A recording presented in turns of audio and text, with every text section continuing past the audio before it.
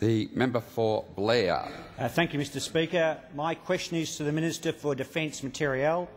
Will the Minister update the House on the progress of the Super Hornet acquisition project and the benefits of this project to Australia's defence capability?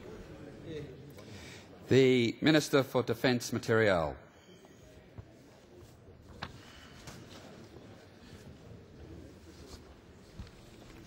Thank you, Mr Speaker, and can I thank the member for Blair for his question. This is a very important project.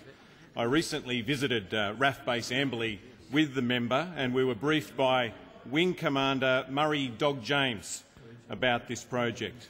Earlier this year, RAF took delivery of the first 11 Super Hornets, and I can advise the House that 3 more are scheduled to arrive later this year.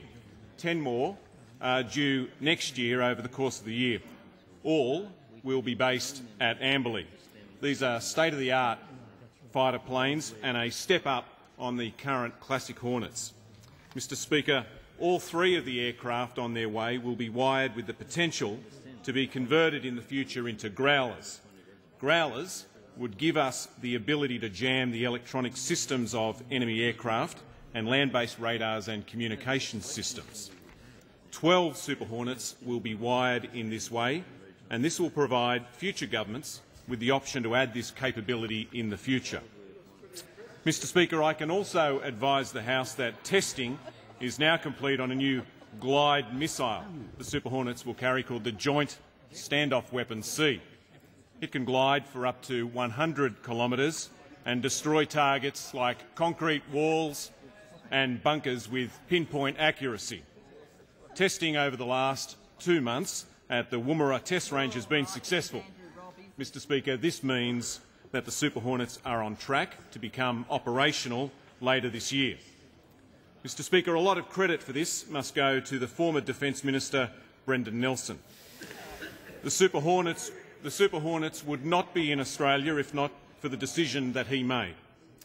Credit should also go to the member for Hunter, the Chief Government Whip, who was the driving force behind the decision to wire 12 of the Super Hornets, with the potential to be converted to Growlers in the future, and the former Minister for Defence, Senator Faulkner, and former Minister for Defence Materiel, now the Minister for Climate Change, who have overseen the delivery of the Super Hornets on time and under budget. You'll wait. Order. You'll wait. Order. Order. This project, Mr Speaker, is an important part of delivering the defence capability we need, and there are a lot of defence personnel working with industry and the US Navy to make sure it's a success. The arrival of the Super Hornets marks an important transition for the RAAF. The final F-111 squadron will be decommissioned later this year after 4 decades of service. On the 2nd of December, Mr Speaker, the RAAF will be holding a decommissioning parade at Amberley, and the next day the F-111s will do their final flypast and the last of their signature dump and burns.